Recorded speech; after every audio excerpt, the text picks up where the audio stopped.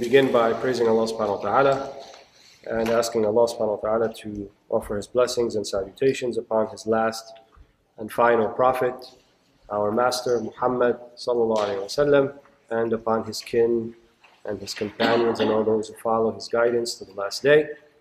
He has left for us a clear, pristine path. Its day is as its night, and all those who waver from it will find nothing but destruction. So I'm very honored to be with you tonight at Drexel. We came here last year, I think, for a short program. So hopefully this will be the first of 4 sessions about the biography or seerah of the Prophet Muhammad sallallahu alaihi wasallam. And fortune has it that we begin in the very same month that he was born, sallallahu alaihi wasallam, the first spring, Rabi' al-Awwal. And I believe yesterday was the 12th. Some people may be seeing it today as the 12th, depending upon the moon sighting. So it's very auspicious that we also begin at the same time that we celebrate his birth. So the way we have it divided is chronologically, more or less. There are many, many different ways you can approach the biography of the seerah of the Prophet Muhammad sallallahu alaihi wasallam. So what we decided to do is take 2 sessions about his life in Mecca, which would include the hijrah, and then 2 sessions about his life in Medina. But before we get into all of that, I think it's important to think about why we study, or why we should study, the biography of the Prophet Muhammad sallallahu alaihi wasallam. Why is it important? Who was he?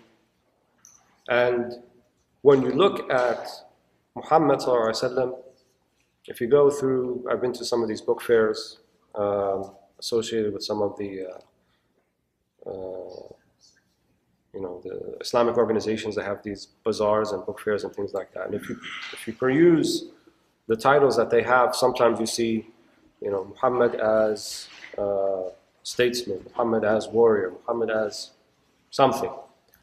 But the most important attribute of the Prophet ﷺ, and the one that we should be most concerned with, is Muhammad as Prophet of God sallallahu alaihi wasallam. There might have been other roles that he played in his life, in his mission as a prophet, but the most important and the overwhelming, overarching attribute and role that he plays was that he is Rasulullah. He is the messenger and the prophet of Allah subhanahu wa ta'ala. And that is how we know him. That's how we should think of him. Some people with good intentions perhaps took other aspects of his life and tried to show how intelligent he was, or how smart he was, or how clever he was, or how he was able to bring the tribes together with his statesmanship. And to us, the more important aspect is all of that came about because of prophethood, sallallahu alaihi wasallam. Not because that he was clever, or that he was intelligent, or that he was a statesman, which he was, all of those things. But the reason that we study him, and the reason that we follow him, the reason that makes him who he is that he was the prophet and messenger of Allah subhanahu wa ta'ala. And so usually when we talk about biographies, life history, we start with the birth and end with the death. But this is not like any other biography. When we talk about Muhammad sallallahu alaihi wasallam, when we really want to talk about him, we start with the beginning of creation, not when he was actually born. And if we want to talk about the end will be all of our end, when he greets us on the other side of the hawd, of the pool, and we have crossed over the sirat, inshallah, that narrow pathway over hellfire, and then we make it to the other side where he, with his own noble hand, will quench our thirst. May Allah grant us that, inshallah. So that's the end for us. And not even the end. Then we accompany him in paradise. We see him there, we spend time with him even more. Those who were with him in this life, and also those who weren't with him during his lifetime, and those who came after. Just like the Prophet ﷺ remarked in one of the hadith, he said, "Ashtaqtu ila ikhwani." He said, "I am longing for my brothers." And then the Sahaba around him, they said, "Alasna ikhwanaka ya Rasulullah?" Are we not your brothers, Prophet of God? He said, "No, antum ashab, you are my companions, but my ikhwan, my brothers, the one who come later, are those who have not seen me, but believe in me and follow me nonetheless. So all of us collectively and individually, we are the ikhwa and akhawat. We are the brothers and sisters of the Prophet Muhammad ﷺ. So when we talk about his beginning, it's before his birth. Prophet ﷺ, he remarked that he was a prophet of God while Adam alayhi salam was still in the state of clay, before even the spirit and the soul was put forth into him. He was the prophet of God. And we know from the Quran, if you read the Quran and you watch carefully the verses of the Quran, that all of the messengers and prophets who came from Adam alayhi salam, the first, all the way to Jesus or Isa ibn Maryam, the last prophet before Muhammad ﷺ, they all came with a universal message. And the same universal message that we know today. La ilaha illallah, there is no God or deity worthy of worship except Allah subhanahu wa ta'ala. Wa Muhammadun Rasulullah. And Muhammad is the prophet and messenger of God. So they all came with that twin message. And they all foretold of a prophet who would be coming later, who would appear in a particular part of the world. Some of them said he would appear in Arabia and gave more detail.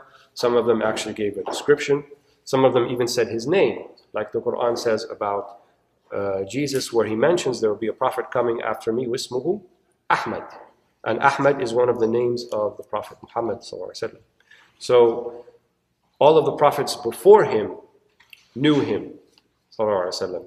And they became reacquainted with him if they hadn't actually known him before, which we'll get into later in the course or in the third session, the day of the Isra and Mi'raj, the day of the Prophet's ascension ﷺ, and where he led all of the prophets that came before him in prayer.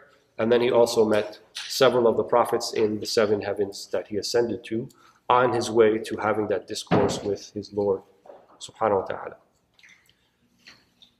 So some of us might say, well, that all sounds good, and but talking about he was actually around before he was actually born, and he ascended through the heavens, and and we're studying here in university, and we kind of take things in a scientific manner. We learn facts. 1 + 1 = 2. The boiling point of water is 100 degrees centigrade, 212 degrees Fahrenheit. That's science, that's knowledge, that's facts. How do we know all this to be true? Why should we accept all of that? It says so in the Quran and some of the Hadith, but why is that the thing that we take to be true? And I advise you, as my fellow brothers and sisters, to be really careful when you hear people say things like, religion is belief, but then, we want to take it from real knowledge. We want to talk about knowledge. We want to talk about facts. Give me the data. Give me the lowdown of how it really is, and not necessarily this stuff that you're coming up in your religion, which is a belief, and you're entitled to your personal belief, right? But when we talk about what's our common and shared knowledge, usually put in the context of, data, facts, empirical, experiment, that type of thing. And this is one of the, I'd say, the maladies of the post-Enlightenment period that we're living in, where there used to be a time just a few hundred years ago where people accepted the idea that there was knowledge beyond empirical knowledge, and that there were things that you couldn't necessarily perceive by your 5 senses, that you couldn't necessarily fathom by seeing it or hearing it. People accepted that. But Europe went through a period of history, and obviously it affected things here in America and even in the so-called Muslim world as well, where there was this divide between what was accepted by from Scripture and then what was accepted by so-called scientific or empirical knowledge. And so we know this to be true in a number of ways. One of the beautiful things about Islam is that it doesn't just ask you to kind of accept something from a particular angle only. There could be a myriad of ways where you arrive at the same conclusion, right? And because we as human beings, Allah subhanahu wa ta'ala has endowed us with certain faculties. So we have intellect, we can perceive things, not just our sensual perception of the things we see and hear, but interpreting that sensory data and understanding it, right? And then imbibing it, and then recalling it later on in the way of memory. These are things that the human being has been endowed with for a reason. right? And so that's not the only thing he's been endowed with. We also have this type of perception which is a little bit different than what we can actually see and hear. And sometimes we can't describe it. We can't put it in words. But anyone who has a heart, right, can perceive love, for example, or can perceive or feel hatred, or can feel happiness, or can feel sadness. These are not activities of the mind. These are activities of the heart. And Islam talks to us in all of these different levels. It can speak to our intellects, it can speak to our hearts, it can speak to our sensory perception. And so understanding the message of Islam, understanding the da'wah of the Prophet Muhammad ﷺ, understanding the Prophet ﷺ himself, requires us to be operating on all these different levels and not to dismiss one and say, well, that's not really knowledge or that's not really fact. You know, if someone were to say to you, you know, prove to me that you love Fulan, or prove to me that you love the Prophet ﷺ. You know, that's one of those things where you don't offer proof in the sense of empirical proof, right? I can't sort of give you a data list and tell you why. The Quran mentions some ways where there are signs of love, right? When you talk about obedience to Allah subhanahu wa ta'ala, obedience to the Prophet sallallahu alaihi wasallam, some people nowadays take that to mean, well, that's Islam. You know you're Islam when you're obedient to those two, when you're obedient to the religion and you follow what it says. That's a part of Islam. But the real heart of it, if you want to be precise about it, it's not obedience. Obedience is a sign. It's an alama, right? If you're walking down the road and you see certain signs here and there, the sign doesn't tell you what reality is, but it points you to reality. And the reality of obedience is that it's based upon love, based upon mahabbah. And this is with the text of the Quran. It's not some sort of far out, you know, Sufi concept. It's based right in the very verses of the Quran. قُلْ إِن كُنْتُمْ تُحِبُّونَ اللَّهَ فَاتَّبِعُونِي يُحْبِبْكُمُ اللَّهُ وَيَغْفِرْ لَكُمْ ذُنُوبَكُمْ وَاللَّهُ غَفُورٌ رَحِيمٌ. Say, if you love Allah, فَاتَّبِعُونِي, then follow me. Follow Allah subhanahu wa ta'ala. And this is an address from Allah subhanahu wa ta'ala to the believers. And not only will you follow me, but there is something that comes after that. يُحْبِبْكُمُ اللَّهُ. Allah will then love you. وَيَغْفِرْ لَكُمْ ذُنُوبَكُمْ. And He will forgive your sins. But the more important aspect, the thing that He mentions first, is that the reciprocation of your love, and then it will be met by love from Allah subhanahu wa ta'ala. And not just love from Allah subhanahu wa ta'ala, love from the Prophet, Muhammad sallallahu alaihi wasallam. So when we speak about the Prophet, we don't really speak about him in the past tense. We're speaking about him as if he is with us. And he is with us. The Quran says, وَاعْلَمُوا أَنَّ فِيكُمْ رَسُولَ اللَّهِ. And know that Rasulullah is amongst you. They said this verse doesn't just pertain to the past, that this verse is valid now. And with the hadith of the Prophet Muhammad sallallahu alaihi wasallam, where he said, حَيَاتِي خَيْرٌ لَكُمْ وَمَمَاتِي خَيْرٌ لَكُمْ وَتُعْرَضَ عَلَيَّ أَعْمَالُكُمْ فَإِنْ وَجَدْتَ خَيْرًا حَمِدْتُ اللَّهَ وَإِنْ وَجَدْتَ غَيْرَ ذَلِكَ اسْتَغْفَرْتُ لَكُمْ رَبَّكُمْ. My life is better for you, and my death is better for you. And your actions are brought to me in death, not in life. In the hayat al-barzakh, in the life that is before the life of the Day of Judgment. فَإِنْ وَجَدْتُ خَيْرًا. So if I find good, then I praise Allah subhanahu wa ta'ala, I thank Him. And if I find something else, not good, اسْتَغْفَرْتُ لَكُمْ رَبَّكُمْ. Then I ask Allah to forgive your sins. And this hadith, the ulama have taken to mean that the Prophet ﷺ does have a sense of perception even in the grave. How else could we explain the day or the night of Isra and Mi'raj when all of the prophets were assembled and all of them passed except for Isa ibn Maryam, except for Jesus who didn't die yet. But the rest of them passed into the next life. But they were there in some sense, in some form, maybe one we can't perceive, but nevertheless they have a life. And we know that if the shuhada, if the martyrs are alive in their graves, then the prophets themselves also are alive in their graves, even though in a manner that's not perceptible to us. So when we speak about the Prophet ﷺ, we speak about him not as a figure that has passed, but one that is alive. And the best way to keep him alive is to have him alive in your heart. we offer blessings and salutations upon the Prophet ﷺ. We say, Allahumma salli. Allahumma actually means you're asking Allah, you're making dua to Allah subhanahu wa ta'ala for Him to offer salah on the Prophet ﷺ. And the salah from Allah is rahmah, it's a mercy. And so one of the qurubat, one of the ways to get closer to Allah subhanahu wa ta'ala is via His Prophet ﷺ.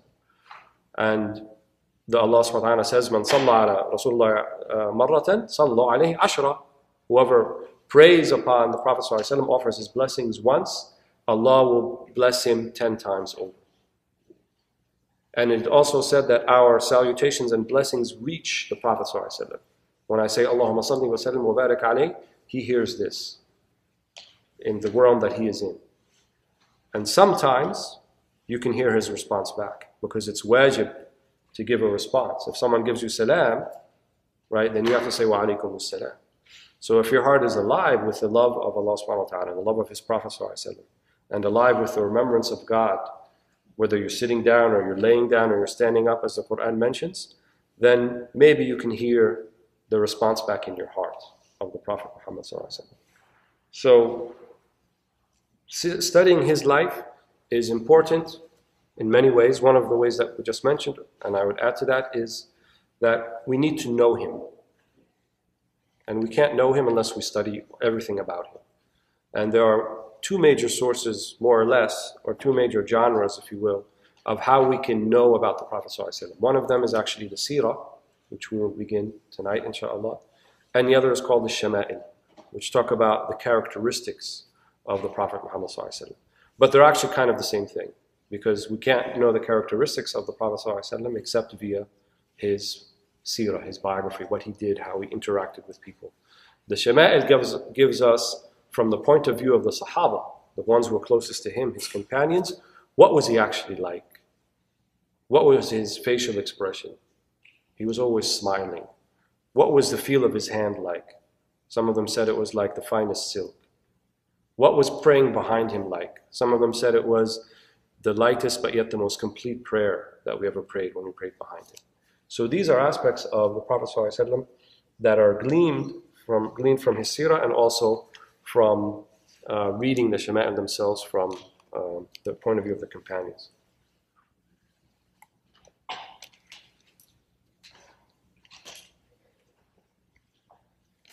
So many of the believers still maintain a relationship with Muhammad ﷺ every day in each tashahhud, in the middle of the 4 rak'ah or the one that comes after the 4 or at the end of the 2, we say, Assalamu alayka ayyuhan nabi wa rahmatullahi wa barakatuh.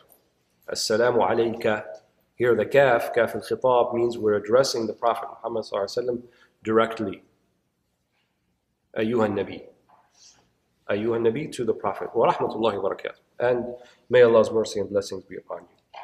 And the Prophet ﷺ said that مَأَنْ رَآنِي فِي الْمَنَامِ فَقَدْ رَآنِي فَإِنَّ الشَّيْطَانَ لَا يَتَمَثَّلُ بِي. Whoever sees me in a dream has truly seen me, because the devil or Satan cannot take my form in the dream. So there is this ilaqa, there is this relationship that is still maintained with many of the believers via the means of the dream or via the means of his remembrance in your heart. And maybe you may not be able to see him in the dream, that's not something you can control, but you can remember him in your heart. You can offer blessings and salutations upon him. All of us should at least be doing that at least 100 times a day, to say, Allahumma salli wa sallim wa barak ala Sayyidina Muhammad. And many of our ulama said that it's a type of shifa, it's a type of healing, especially a spiritual healing. It's also a type of guidance. When you feel like you don't know what to do and there's no one to ask and you don't have someone who's kind of in an authority position to consult, then let the Prophet ﷺ be your guide in this, and offer blessings and salutations upon him, and maybe you will find a way out, or you'll find a path that you should be following.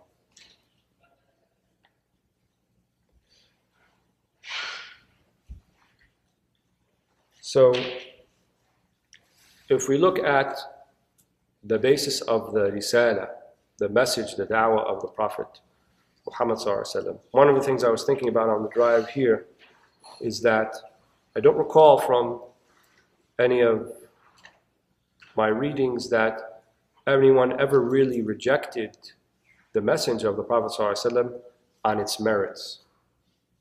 The Quraysh did not reject the message per se, but they rejected the ramifications of the message. So the tribe of Muhammad ﷺ, the Quraysh, as we'll see when we talk a little bit about the Seerah, he was amongst the most trusted amongst them. He was al-Amin.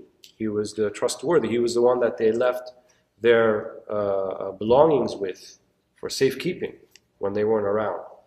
But yet, when he began to preach his da'wah and preach his message, they rejected it. So it's not because they thought he was a liar. And even when asked, they said, هَلْ جَرَّبْتُمْ عَلَيْهِ الْكَذِبِ? Have you ever seen him lie? They said, no. And they said, this is not a face of a liar. But the ramifications, the consequences of them having to accept that da'wah, this is what they had an issue with. This is what they had the problem with. And if you look to whenever people want to disparage Muslims, they usually attack the Prophet Muhammad ﷺ. In 2006, when the Denmark cartoons came about, the cartoons, they took as an image the image of Muhammad ﷺ.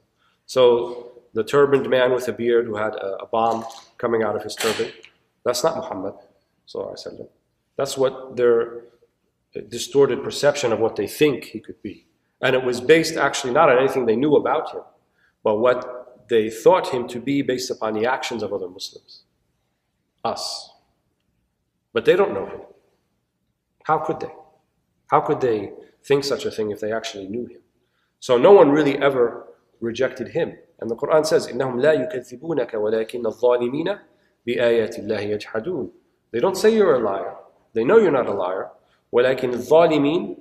But the wrongdoers are those who, with the verses and signs of Allah, they struggle. They struggle with their own souls because they can't accept the consequences of such a thing. Even the Jewish tribes who had migrated to Yathrib, which later on became in Medina, and the only reason that they migrated there is because they saw in the scripture that a prophet would appear in this land. So they accepted the message. They were monotheists, but they rejected the messenger, sallallahu alaihi wasallam, not because of who he was, but of course his tribal affiliations, because of his ethnicity. They had hoped and they had expected that the Prophet would be coming from Bani Israel, from one of the tribes of Israel, as Allah had given them before. All of the prophets before him, nearly all of them were from Bani Israel, from Abraham and Dawood and Sulaiman. Many of the prophets, Moses, Harun, Aaron, were from the tribes of Israel, Yaqub, Jacob. But this last and final prophet came from a different tribe, came from one of the Arab tribes, like his forefather Ismail, who was from one of the Arab tribes. So I don't think anyone in our history has ever rejected Muhammad ﷺ or the da'wah based upon its merits, but what they perceive it to be. It's based upon confusion, based upon a lack of understanding of what it is. And that onus is on us. If we really think about it, the perception that people have about Islam today, we really have no one to blame but ourselves. Of course, there are people out there who are trying to distort and are waiting for the opportunity to do so. But we provided them that opportunity to begin with.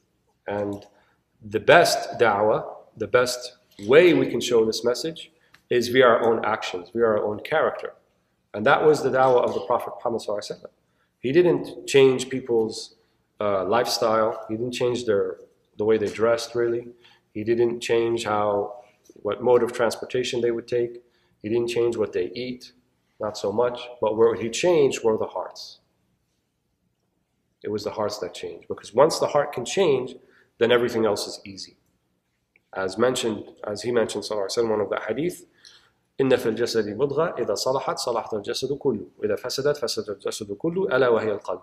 There is a morsel in the body that if it's pure and purified, then everything else will be pure and purified. And if it's not, if it's corrupt, then everything else will be corrupt. Namely, that is the heart. And here, what he meant by heart, not necessarily the morsel of flesh that pumps blood with arteries and so forth, but that heart that makes us who we are. That heart that can love, that can hate, that can feel happiness, that can feel sadness. This is the heart. If it's salih, right? If it's right, if it's pure, then it will be that which will regulate the rest of the body. So when we study the seerah of the Prophet Muhammad ﷺ, we see the biography of a man who changed hearts. And in order to really, I think, appreciate that, you have to appreciate humanity to begin with. You have to appreciate what it means to be a human being. Because even the way that people lived back then, right, and they had a certain mode of dress, certain transportation, what they ate. You know, there are some Muslims today who kind of they see the embodiment of Islam as in living as they did during the time period of the early Muslims, during the time period of Muhammad ﷺ. But that's not how we should be doing it. That's not how our ulama and teachers told us. They said we should be living like Muhammad ﷺ. The time period that he was living in was incidental. It wasn't the main important point. The main important point of who he was and how he acted and how he lived during that particular time period he was in. In order to appreciate that, you have to go beyond forms. You have to go beyond what you can perceive with your senses, and you have to go into meaning. Right? Like they say, al-ma'ani wal-mabani. Ma'ani are meanings. Mabani are just the edifices. They're the forms, they're the outside. So all of you see of the Prophet Muhammad ﷺ is that he traveled on camelback, and that he ate very simple food, and he sat like a Bedouin, and that he wore the rida and the izar, which are all part and parcel of who he was during that time, but that's not even the most important aspect of who he was. The most important aspect of who he was is how was he with others? What were the meanings behind his interactions with others? Behind the decisions that he made? Behind even the circumstances he was presented with by Allah subhanahu wa ta'ala, and how he dealt with those particular circumstances. Then the meanings of the seerah come true. But we have too many people walking around kind of trying to drum in the message that, you know, you got to wear your pants a certain way, and your hijab a certain way, and you have to, you know, talk in a particular way, and there are certain things we shouldn't be doing. You know, we shouldn't be celebrating Mawlid, for example. When the Prophet ﷺ was born, right, we all know Abu Lahab, who was his uncle, who was one of the most staunch opponents of the Prophet Muhammad ﷺ. But he was so happy. He was so happy at the birth of the Prophet ﷺ that he freed his slave woman, Thuwayba. And she was one of the first wet nurses for the Prophet Muhammad ﷺ. So he freed her. And then the hadith in Bukhari, Sahih hadith, that said that the punishment upon Abu Lahab is lessened on Mondays, the day that the Prophet ﷺ was born, because he freed Thuwayba out of happiness for the birth of the Prophet ﷺ. So basically, they have Mawlid in hellfire. They remember the Mawlid in hell. Why else would Abu Lahab have a lesser punishment during that day than another day, as mentioned in the hadith? So if it can lift the suffering of the denizens of hellfire in the next life, why would we not commemorate and remember the life and the birth and the death of Muhammad sallallahu alaihi wasallam? So it's not about a particular day either. It's about living it every day. It's about living it in here. But sometimes we need reminders. Sometimes we need to get together in groups. Sometimes we need to help each other. And so these type of commemorative events are merely a tool for us to do that. But the real remembrance is in here.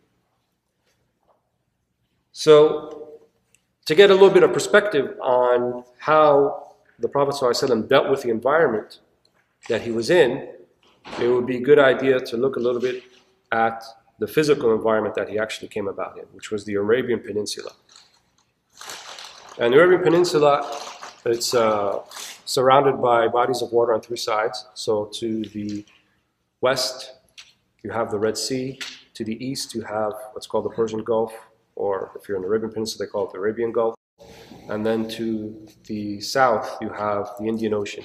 And then to the north, it's land, where you have Jordan, Syria, Turkey, and up into Asia Minor, and then after that you have Southern Europe. The particular area where the Prophet ﷺ comes from, it's sometimes called Hijaz, which includes Mecca and Medina, which includes that Red Sea coast on the west. And sometimes it has a name called Tihama. And Tihama also includes that strip that's right on the Red Sea coast. So the word Hijaz comes from Hajaza, which means barrier. And one of the things about that Red Sea coast is it's completely, from north to south, covered with coral reef. So there are no natural ports on that coast. There never were. Jeddah is a modern port, the city of Jeddah where they made the port. But it's very difficult because ships can come in and they can get raked on the coral reef. So it provided sort of a natural barrier for people crossing over from Africa or coming down from Europe if they tried to go the ocean route. So it was very treacherous to try to cross over into the Arabian Peninsula. Yes? And doesn't the Hijaz also include that mountainous region as well? Like the mountains themselves, or that serve as sort of barrier? It includes the mountain region that's included within that strip, which is the mountains of Mecca, and that they extend a little bit north of that. And also Al-Medina, which is further north. So that whole area is called Hijaz or Tihama. So that was the west coast of the Arabian Peninsula. In the south, you had the Yemen, which, unlike the rest of the peninsula, is actually not as barren. So you can actually grow many things there. It was called Arabia Felix for a long time, or Yemen is Sa'id, happy Yemen, because there you're actually able to grow things. And they had crops, and they had things that were tradable. So رحلة الشتاء والصيف, the two trips of the winter and the summer, which Quraysh would do annually. So in the winter they would go down to Yemen, where they would trade goods with the Yemenis, and in the summer they'd go to Syria, in the winter to Yemen. So they had tradable items there, which included food crops and other things that were not available in the interior of the Arabian Peninsula. The rest of the Arabian Peninsula was quite harsh. Most of it is barren desert. Most of the tribes that existed during that time were nomadic tribes. And so that means that they had to continually search for places where they can find, one, a source of water, and two, shelter. And so they moved around a lot. Mecca was different. Mecca actually was a settlement. And as we know, Mecca was actually settled by the descendants of Ismail, alayhi salam, and Hajar, when she was left, his mother was left there, and he as a young infant. And then the tribe of Jurhum came later on and found them, and hence the two hills of Safa and Marwa, when she ran back and forth. And finally the Zamzam sprouted forth. So that became a settlement for the two main reasons. One, Zamzam, there's a natural water there, a natural well, and two, the Kaaba. So the Kaaba was built by Ibrahim and Ismail, the two prophets of Allah subhanahu wa ta'ala, as mentioned in the Quran, and it also became a site of pilgrimage. Somewhere along the line, during the history of the Arabian Peninsula, you can find this in some passages of Ibn Hisham, Seerah Ibn Hisham, idolatry was introduced into the peninsula. Before that, they considered themselves to be followers of Ibrahim, of the religion of Abraham, alayhi salam. And followers of Abraham, even when idolatry started to appear, they were called al-Hunafa, or Hanif. And Hanif means someone who's pure, or pure of heart. So they were looking for the pure religion of Ibrahim, and they continue to exist. Some of the major Sahaba were in this category, like Abu Bakr as-Siddiq. Abu Bakr as-Siddiq never worshipped an idol, or never believed in idols, but he was one of the Hunafa, looking for that religion of Ibrahim. In terms of the way they lived or governed themselves, they didn't really have any type of central government. They didn't have a system of laws, a formal system of laws. It was a very tribal culture. And so, nowadays when we say, where are you from, or, we talk about what citizenship you are, what country you're part, what's your nation, if you're American or English or Spanish or, whatever, Mexican, whatever particular ethnicity or whatever country you belong to, that's how we tend to self-identify. But in the Arabian Peninsula, they identified themselves by their tribal affiliation. So they were Quraysh, they were Qais Allan, they were Tamim, they were Al-Aws, they were Al-Khazraj. So that was the apparatus by which they found protection and which they can maintain their life. If you happen to be unfortunate enough that you find yourself outside of a tribe, then your safety is not guaranteed. And this was the case for some of the Sahaba who came from outside of the Arabian Peninsula. Salman al-Farisi, right, came into the Arabian Peninsula and he found himself enslaved because he was a Persian, so he wasn't an Arab, and two, he didn't have an Arabian tribe by which to sort of have his back, to be his protector. And it was even when he came into Islam, they used to ask him, Salman, what tribe are you from? And he would reply, Ana Salman ibn Islam. I am Salman, the son of Islam, or from Islam. And the Prophet ﷺ said about Salman, he said, Salmanu minni. Salman is from me. He's with me. So he granted him sort of ceremoniously the highest affiliation he'd give, namely to be directly affiliated with the Prophet Muhammad ﷺ. So tribal allegiance was paramount, it was very important during that time. And when the Quran describes the Jahiliyyah, right, and it says Hamiyat al-Jahiliyyah, in other words, not just, we usually translate it as ignorance, like they didn't know anything, but that's not a very accurate portrayal. Their Jahiliyyah was based on the sense that their nufus, right, their hamiyya, their hamas, their high-spiritedness got the better of them. But outside of this, they did have certain properties and traits that were admirable, right? They had the concept of helping the traveler, of giving refuge to the visitor, of honesty, of trustworthiness. These were all held in high esteem. Generosity.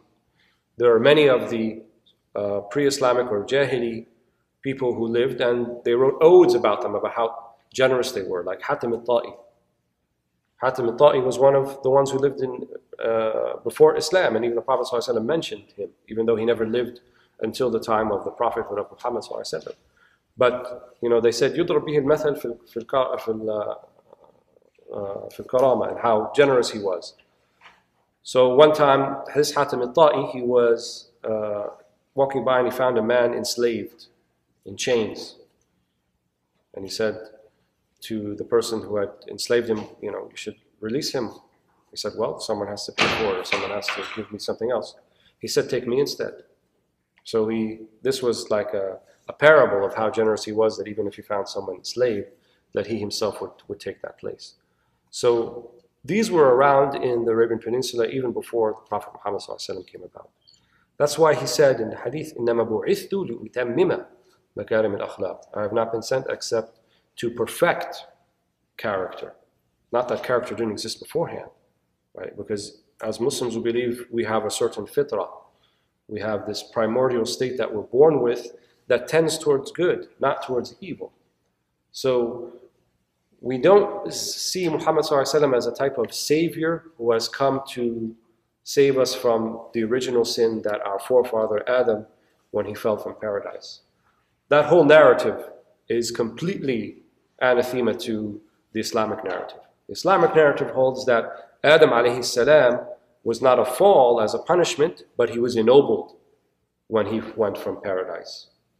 Yes, he was told not to eat from a particular tree, and then Satan was able to dupe him and his wife Hawa into eating from it. But that was something that Allah subhanahu wa ta'ala wanted to happen, obviously, aradahu. And it's also something that enabled us, humanity collectively, to understand what the relationship of the created with the Creator is. Namely, a relationship of returning back to Him. So the word tawbah, right? Adam, he made tawbah, fataba alayh. So this tawbah is returning to your origin. And our origin is to be in line with what Allah subhanahu wa ta'ala has commanded us with.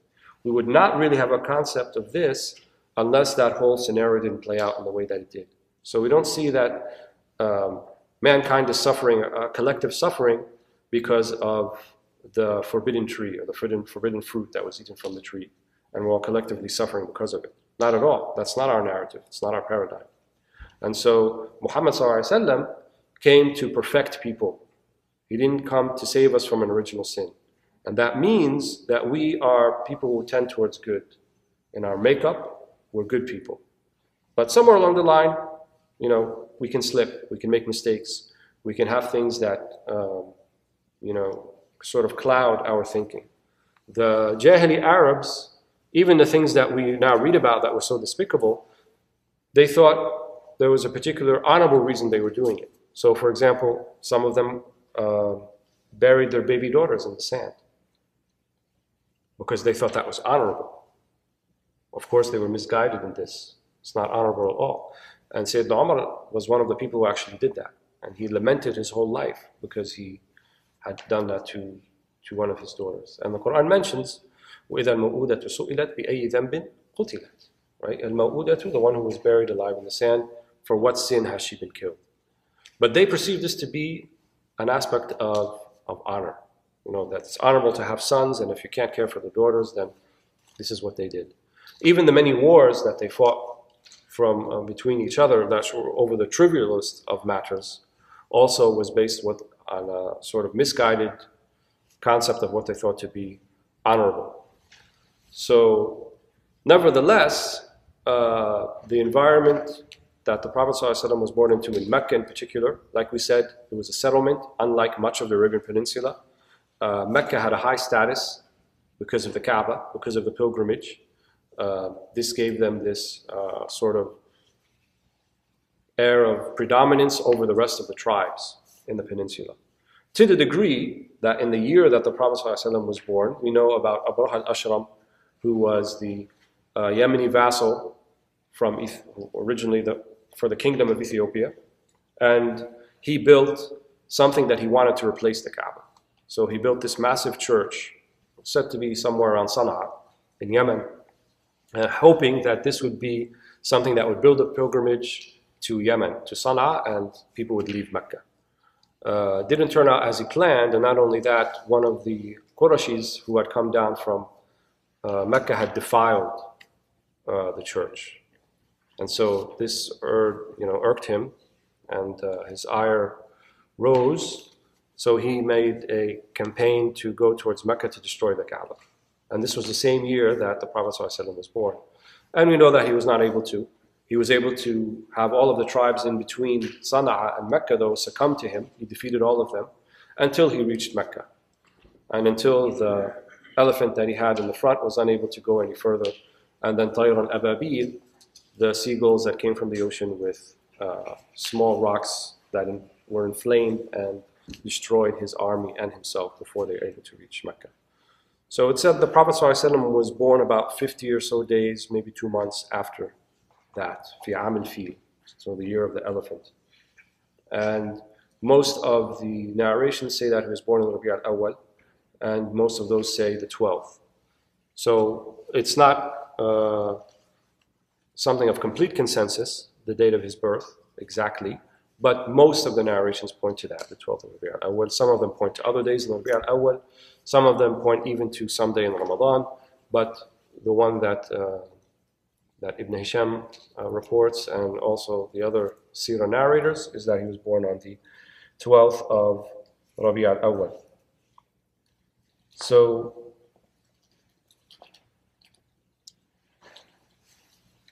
his father, his name was Abdullah ibn Abdul Muttalib, and Abdul Muttalib, his grandfather, was a very prominent chieftain of Quraysh. And he also had a nickname called Shayba al-Hamd, or the Shayba, the gray-haired one who was to be praised. And he was one of the leaders of the Quraysh tribe.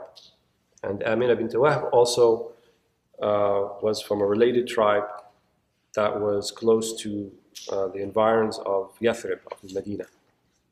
And so when the Prophet ﷺ was born, the Seerah narrates that, one, during her pregnancy, she didn't feel any of the normal things that pregnant women feel, like morning sickness or difficulty. And even the birth itself was a bloodless birth. He was born, and it's also said that he was born circumcised and no blood. And that when he actually, when he came out of the birth canal, that they saw a light. And this is his mother remarking, Amina bint Wahb, they saw a light that went all the way to the city walls of Kisra, the city walls of the Persian Empire, which extended hundreds, if not 1,000 miles away, and that the idols in the Kaaba were destroyed that night, burst and were crushed, and that the fire of the Zoroastrians that was held since the time of Jesus, constant flame, was extinguished. So all of these were irhasat, or preliminary signs of this momentous occasion, the birth of Muhammad sallallahu alaihi wasallam. And we said that the Quraysh were very happy, especially Abu Lahab, who freed his servant, slave, and that she was the first wet nurse for the Prophet Muhammad sallallahu alaihi wasallam. The Quraysh, or the Arabs at the time, they had a tradition of finding someone to nurse the child other than the mother. There might be a variety of reasons for that. One of the reasons is that they thought that if someone who came from outside of the city life, so-called, Mecca was considered to be a small town or a city or settlement, those who came from the more nomadic areas sort of had a pure lifestyle, and so it was advantageous to have someone nurse from there. So Thuwayba, radiallahu anha, she was the first nursing mother, and then the second was someone known by the name of Halima as-Sa'diyya from Bani Sa'ad. Bani Sa'ad was a tribe that was a little bit outside the outskirts of Mecca. And so they had a tradition on a regular basis that the women of Bani Sa'ad would come into Mecca to take up the different children, and then they would take them back to their abodes in Bani Sa'ad, and they would stay the full nursing period, which was usually about 2 years, which was the custom at the time. So that's kind of an example of something that was customary, that would exist in the peninsula, but it was a circumstance that the Prophet Muhammad ﷺ came into. But that's not the important aspect of it. So we see this Halima as-Sa'diyya, she was actually one of the more poorer ones of the tribe of Bani Sa'ad. And she had a very slow female donkey that she would ride back and forth. And so she was the last one to get there. They had all like passed her on the way. So she's riding on her female donkey, and they're all like, see you later. And they get there to Mecca before she does. So everyone was distributed by the time she got there. And the only one left was Muhammad sallallahu alaihi wasallam. The reason he was the only one left because he was an orphan. His father had died early on, before his birth. And so, knowing that he was an orphan, then it would be quite difficult. They wouldn't have that much to pay in terms of money. So even though Abdul Muttalib was still alive, his grandfather, and he was a prominent chief of Quraysh, he was not a very wealthy man. So it was not, they didn't see it as advantageous to take this young orphan boy back. But Halima, seeing that no one else was there, she accepted and she took him back with her. So immediately, she realized that there was something different about this young boy. One, when she tried to nurse him, she found that, because she had her own son, obviously, that she was nursing at the same time. His name was Seerah. So she was nursing Seerah and the Prophet Muhammad ﷺ, and she found that she had enough milk for the both of them and then some. When before, she may have had trouble actually nursing her own child by himself. And then when she got on her female donkey, all of a sudden it was going quite fast, to the degree that she got home before everybody else did. So they had passed her on the way, they had taken the children that they're supposed to take, they got on their way, they left, but she managed to pass all of them, and she got there. And then when she got back to her abode, she found, as the days passed, for example, her female camel was now giving much more milk than it ever gave. The crops that she was raising, that she had planted, now were sprouting forth in a manner that never happened before. She found that she was quite enriched as a result of the blessing, the barakah of this young infant, Muhammad ﷺ, that she was caring for and nursing for. And if you consider this, it shows you that people of good, people of khair, people who have blessing with them, they bring blessings to others. They bring relief to others. They bring goodness to others. And this was very early on during the prophetic mission. Not even the mission didn't even start yet, but even as an infant, we can see the signs for this. And so in our own lives, we need to reflect upon ourselves. Are we people of good? Do we bring good to others? Do we bring relief? Do we bring kindness? When people see us, are they happy to see us? Or are they avoiding us? Are we sanctimonious? Do we push people too much? Particular idea of what we think religiosity should be, or a particular way they should behave? Or do we bring khair? Right? The Prophet ﷺ, he said, خَيْرُ النَّاسِ أَنْفَعُهُمْ لِلنَّاسِ. The best of people are those who are most beneficial to others. So part and parcel of this great religion of Islam is bringing benefit to others in whatever way, right? In terms of a smile, in terms of a sadaqah, in terms of giving someone a ride somewhere, taking them to lunch, right? We think little of these things, but it was these little things that actually are reflections of who you actually are, right? We need to get out of the box of thinking that Islam is kind of this sort of totalitarian ideology that we kind of have to push on people, and if they don't fit in a particular form that we have, or we think that the way that Islam should be, then we kind of dismiss them. Prophet ﷺ didn't dismiss anybody, right? The Sahaba report that when people came to him and they asked for something, he never said no. كَانَ لَا يَقُولُ لَا. He would either give them what he was able to give, or try to fulfill their need in some other way. But to say no, to reject them, was not his way. He's not a person who rejected people. So, after he stayed some time in Bani Sa'd, and also they used to send their children there because it was thought that the Arabic language they spoke was more pristine.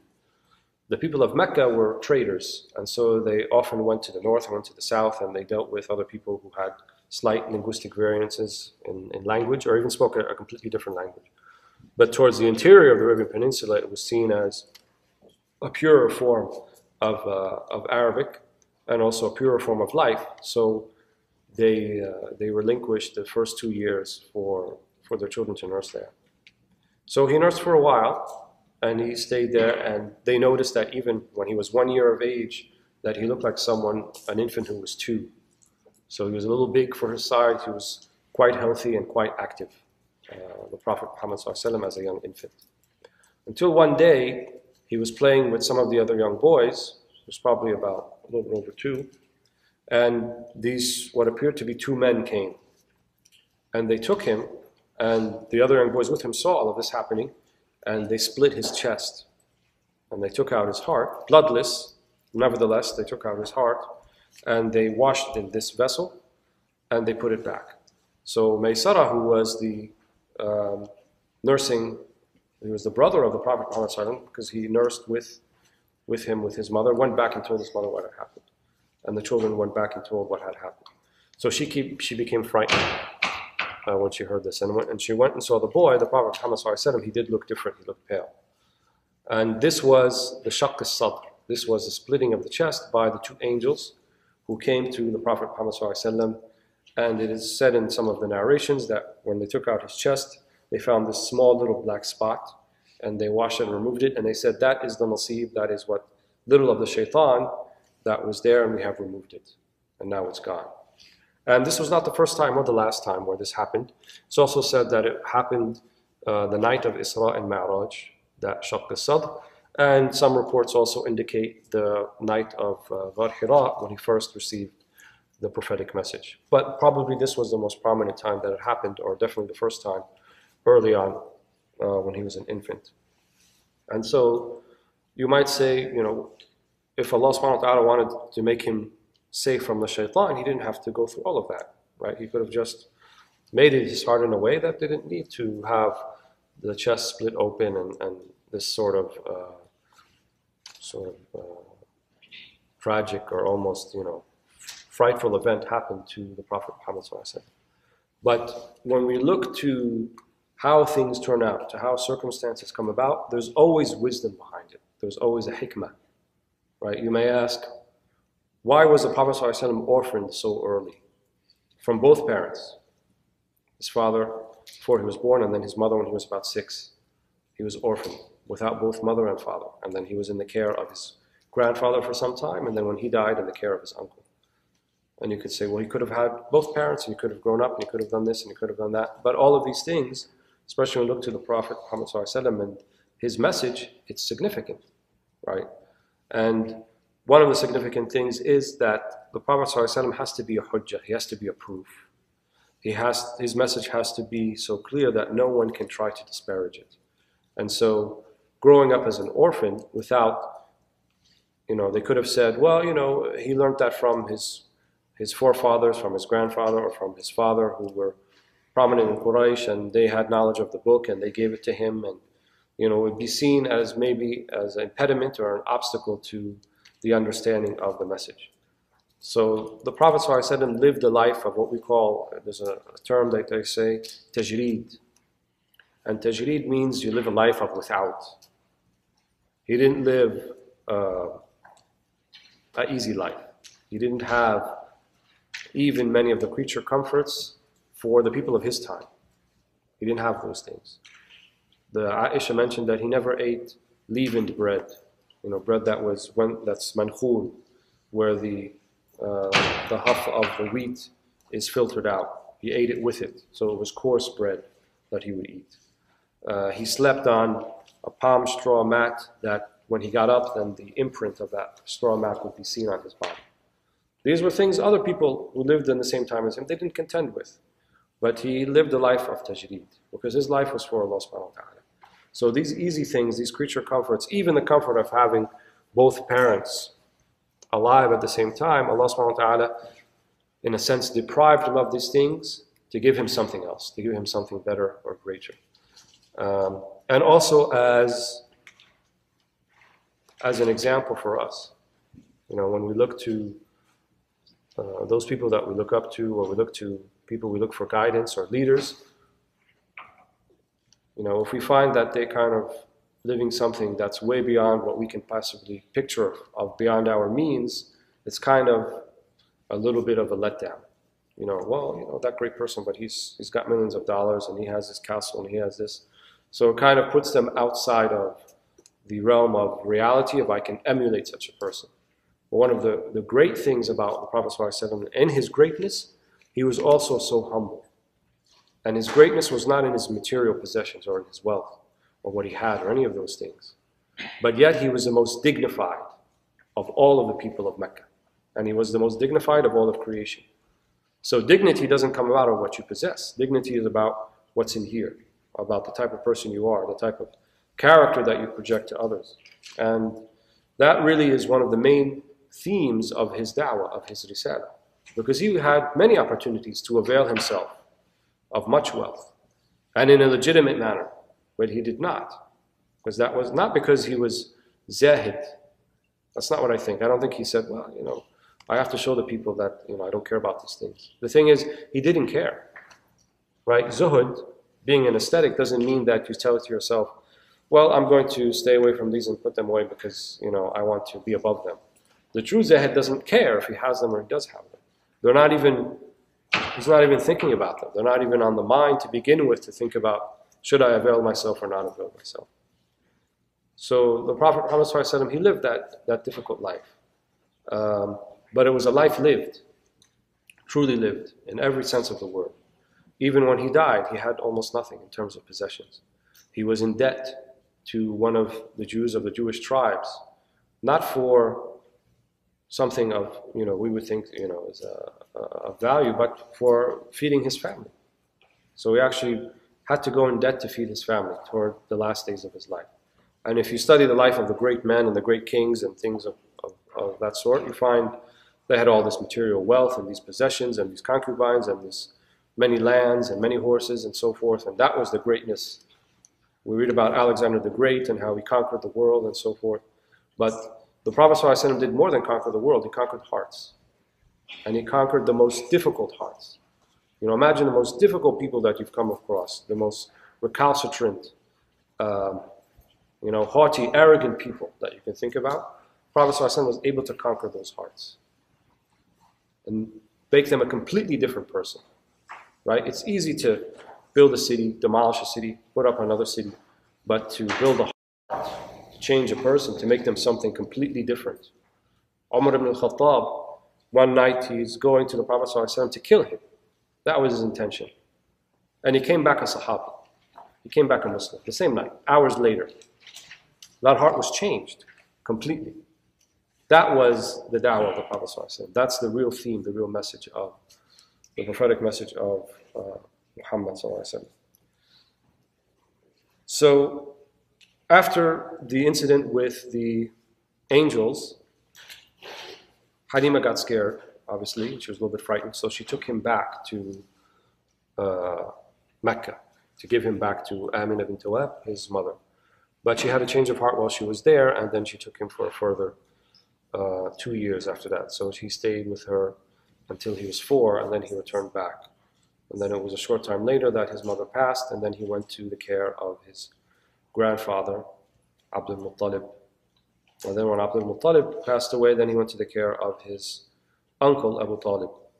And Abu Talib had a few sons who were the cousins, obviously, of the Prophet Muhammad sallallahu alaihi wasallam. Amongst them were Ja'far and Ali ibn Abi Talib, radiallahu anhu. And he was also close with one of the other uncles of the Prophet Muhammad sallallahu alaihi wasallam, Hamza. And so Abu Talib also was not a man of means. He was not wealthy. He was a noble man, and he was well respected. He was the leader of Banu Hashim, which was the sub-tribe of Quraysh, which was the tribe of Muhammad sallallahu alaihi wasallam. But he was not a man of means. And so even he had many children, and he actually let Ja'far go live with Sayyidina Hamza because of the difficulty he had in supporting all of these children. But Muhammad ﷺ was in the household of Abu Talib. And Abu Talib was a trader.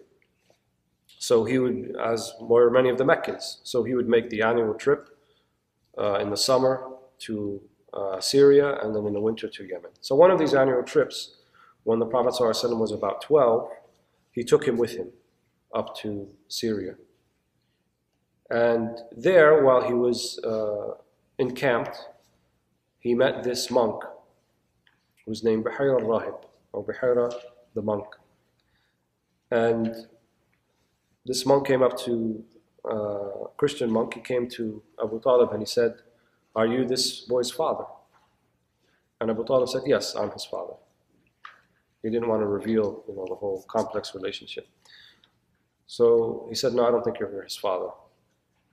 And then Abu Talib realized that he understood, that obviously wasn't his son. He said, "Well, I'm his uncle." And then he asked him another series of questions about when he was orphaned and, where he came from and so forth. And so Buhayra al-Rahib was able to see يتفرس, and he saw that this was the prophet that he had read about in the scriptures that he had, in the scrolls, in the gospels, whatever he had that was in his possession at the time. He realized the signs and he saw them in the Prophet Muhammad sallallahu alaihi wasallam.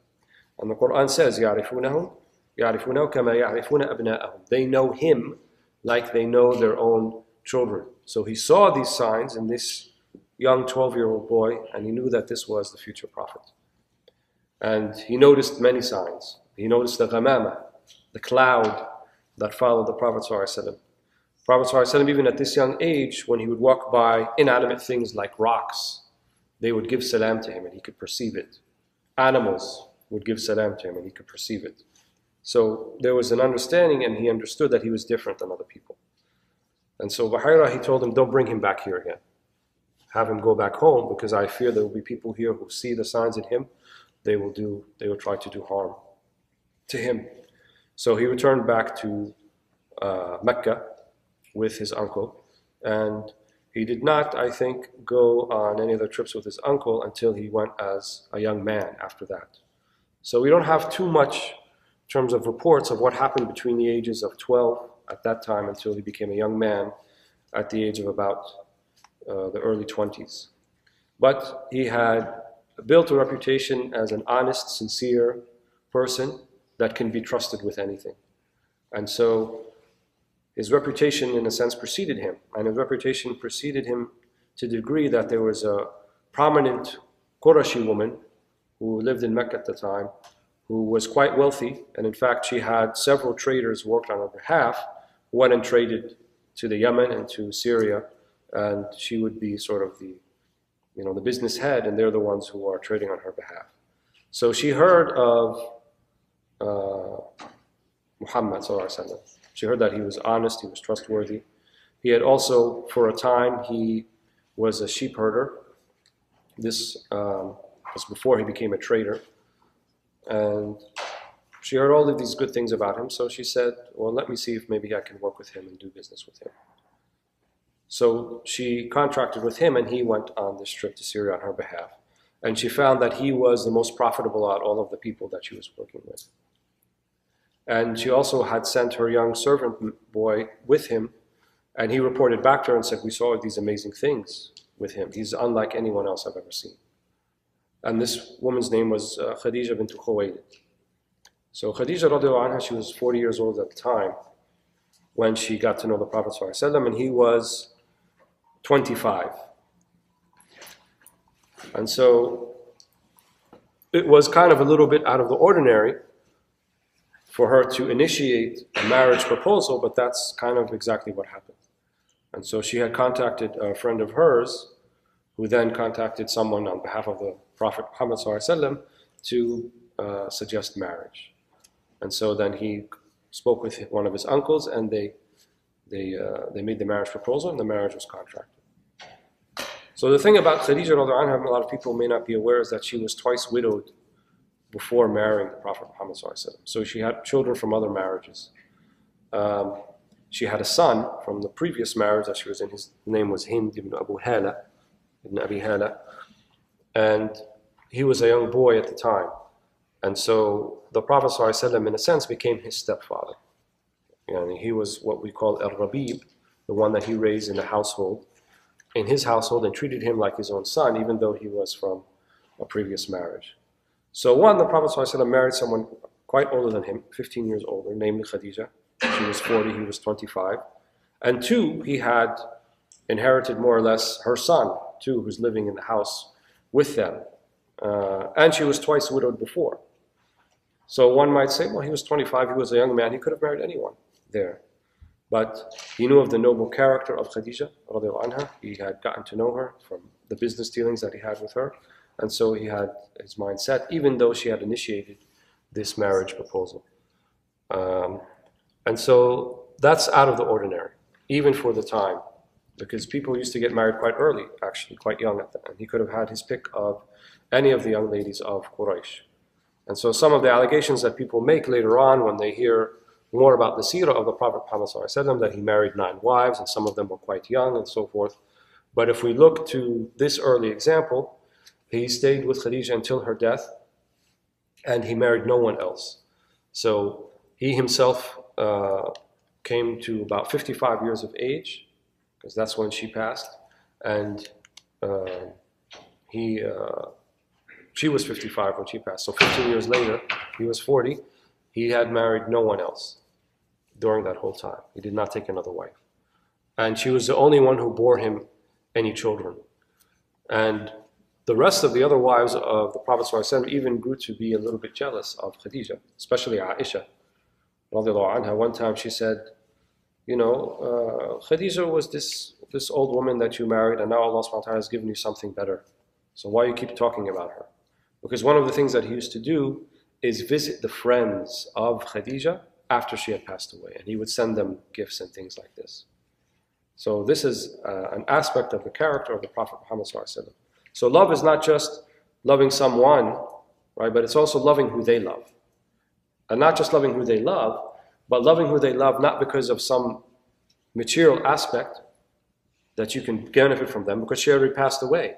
So it's not like he was impressing her by treating her friends right or visiting her friends, but because of his love, then that's that much closer to his beloved.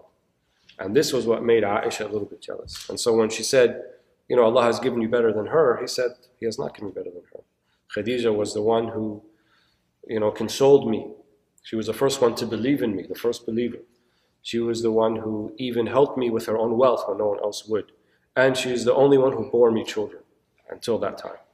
So all of these fada'il, all of these virtues that Khadija radiallahu anha had that he could not say about the other wives that he had.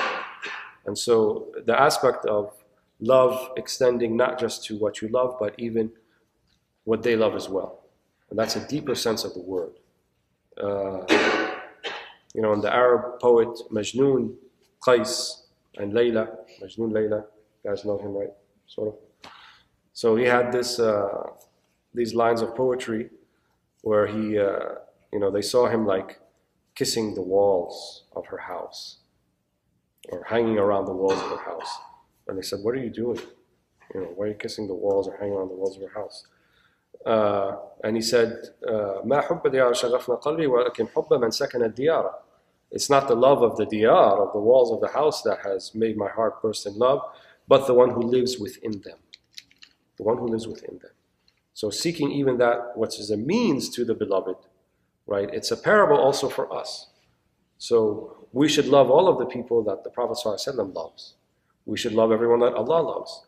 If Allah loves the repentant person more than, as mentioned in the hadith, than the one who is sitting in the desert and then his camel, all his provisions, runs away and he's left there to die, and then he finds him later, how happy he is to see his provisions back in his camel and that he knows he will live. Allah subhanahu wa ta'ala, afrah, He is more happy in a manner that's appropriate to him than even that person who lost everything. And that's for the repentant person. He's more happy with the repentant person. So who are we to judge someone's tawbah, someone's repentance, someone's level of religiosity, right? The only one who has the right to judge is God. Allah judges. We don't judge. And if there's even an inkling of iman in their heart, it's enough that Allah subhanahu wa ta'ala will enter them into paradise. Just because of that, even dharra, even that small amount of iman. That means Allah loves them. So we should love who Allah loves. And we should love also who the Prophet loves. So we can't claim to love the Prophet Muhammad ﷺ and not love his ikhwan, as he mentioned in the hadith, those who come after him and believe in him, and not love his sahaba, his companions, and not love his family and his ahlul bayt and the descendants of his family. So all of these are manifestations of true love. But if it falls anything less than this, then know that your hope, it's not sadiq. Your love is not sincere. It's based upon maybe some benefit, some reaction that you're hoping for, something of the material world. But if you truly love, love is giving without expecting anything back. الحب وعطاء دون مقابل. You give and you don't expect, nor do you want anything back. Love is for the sake of giving only, not for the sake of something that's coming back to you. So after the Prophet ﷺ married Sayyidah Khadija radiallahu anha, he still did work on her behalf in trading, but he also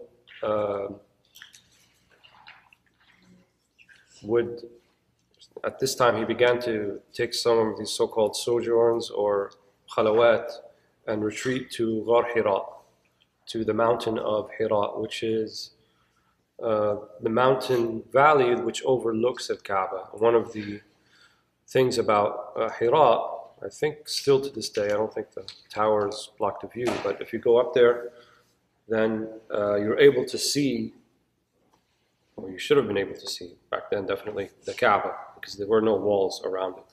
I don't know if that's still the case today. Really? Can't see it. La hawla wa quwwata illa billah. See the towers. La hawla wa quwwata illa billah. So one of the reasons that the Prophet ﷺ went to Hira specifically, because he could have chosen a number of places around to go for Khalwa, he chose this specifically because it gave him a view of the Kaaba. So now we build things to block the view. Anyway, no comment. So he would go there for 5 days at a time, 10, sometimes up to a month. And he would go up there and then he would retreat back down, and Sayyidah Khadija would bring him provision. And then he would see her and then he'd go back up. So he would come back down every once in a while. But he had this aspect of retreating away from everything. And this is important. This uzla or this khalwa, there's different words for it. We have a particular type that's called atikaf in Ramadan. They all have a similar meaning, which means a type of khalwa means something to be khali, to be empty. So there's a type of a loneness aspect to it. Uzla means to be separated from, so it's kind of leaving things aside. Atikaf means akafa ala shay, which means to stay someplace.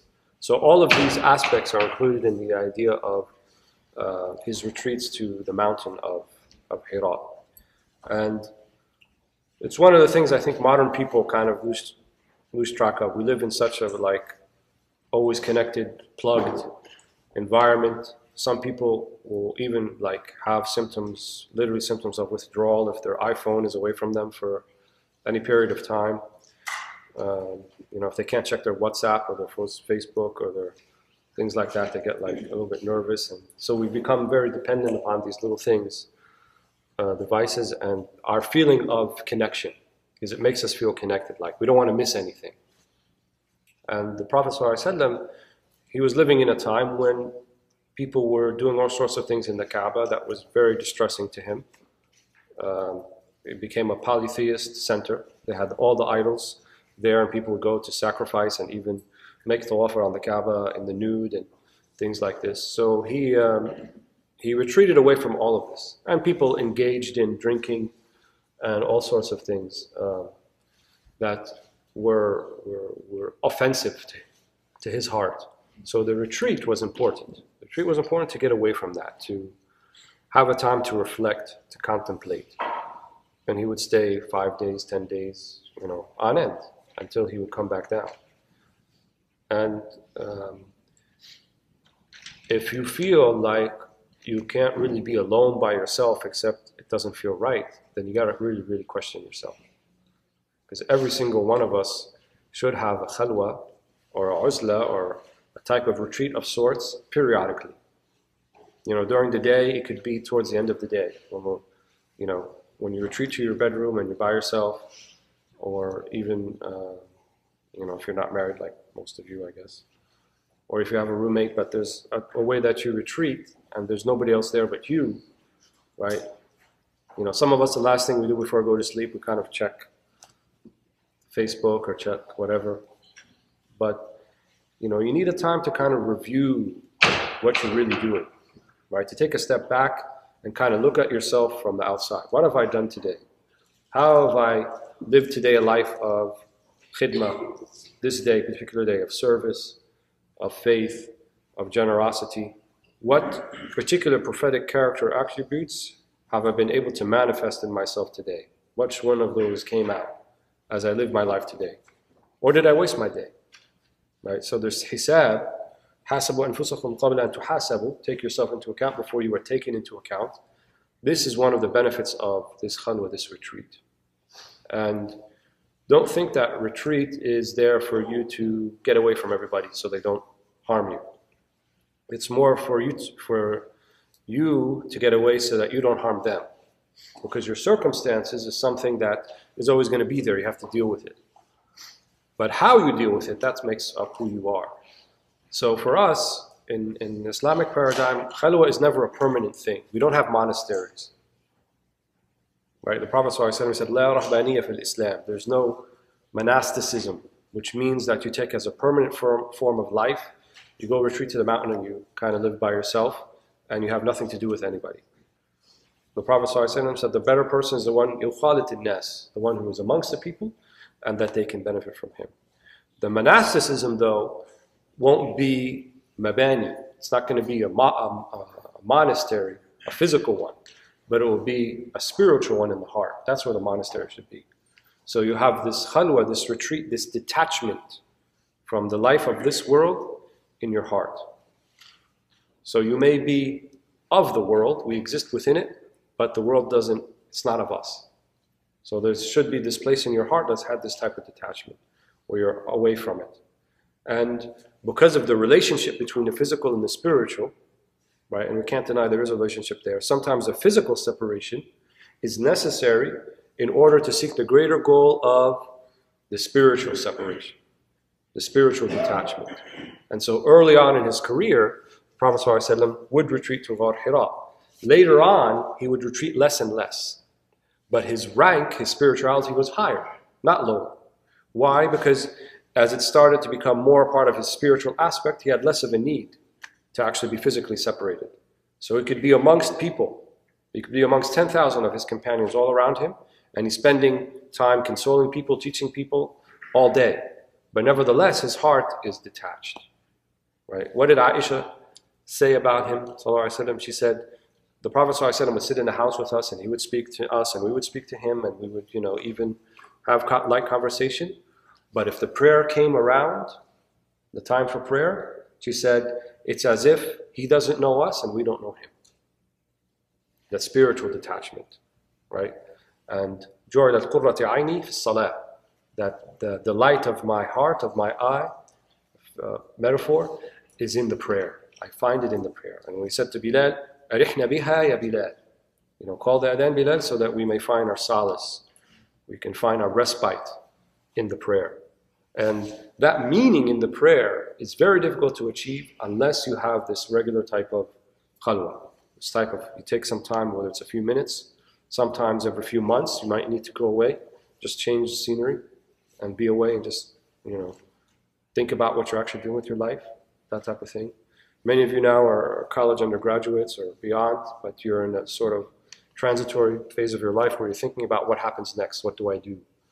And so it's important that you, I think, establish this within your lives now. You have to be people of being comfortable with solitude. We entered this world alone and we're going out alone too. And we're going to be asked in the grave when we're alone. And so solitude is kind of the natural state for us.